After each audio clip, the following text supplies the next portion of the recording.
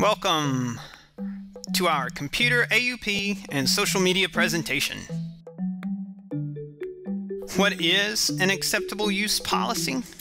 Well, specifically, it's certainly not this.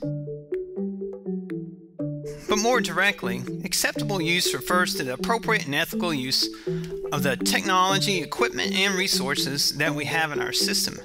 Specifically, that we're using our email accounts, that we're using the computers, all for school-related, legitimate business. That includes the use of copiers, computer email, laptops, camera systems, and the school network. All of this includes how we use social media during the school day.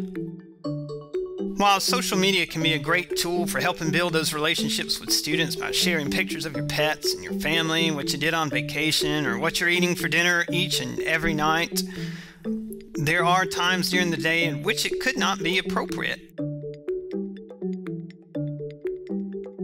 Often, our students, parents, and the community will turn to social media to vent the issues that they're experiencing in the school. How we respond is even more important. We need to ensure that the responses that we have support our schools and continue to build the unity within our school system. Posts that support our school systems and support our core beliefs as a system are highly encouraged and greatly appreciated.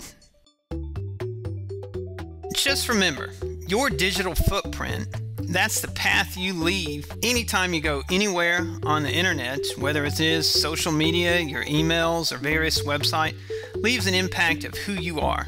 So make sure that that digital footprint is one that you can be proud of.